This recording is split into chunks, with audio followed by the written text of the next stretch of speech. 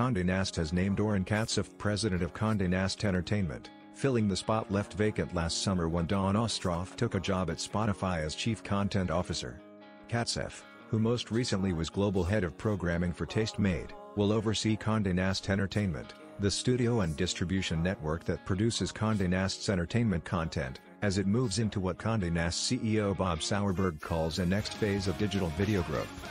Katzeff will be based in New York and report to Sauerberg. His appointment is effective December 17.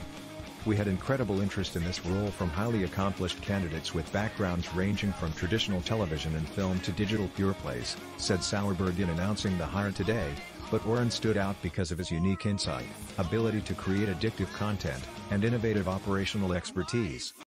Before joining Tastemade, Katzeff was head of global marketing and audience development at Zephyr, previously Movie Clips.com, and was SVP and general manager at Demand Entertainment, a division of Demand Media.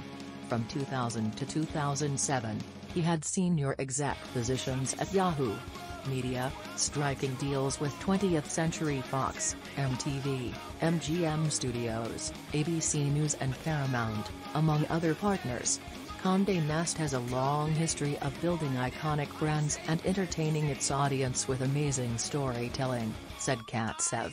"I am excited about the opportunity to lead the team at such an inflection point for CNE's growing video business, and to achieve continued greatness across the digital landscape." Last June, veteran TV exec Dawn Ostroff left Condé Nast Entertainment, where she'd been since 2011, to join Spotify as its chief content officer.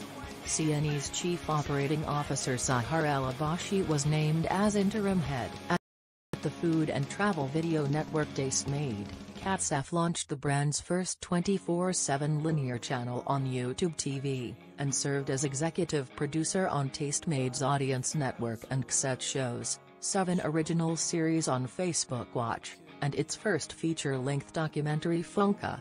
Condé Nast Entertainment produces content across premium digital video, social, virtual reality and OTT channels, as well as film and television.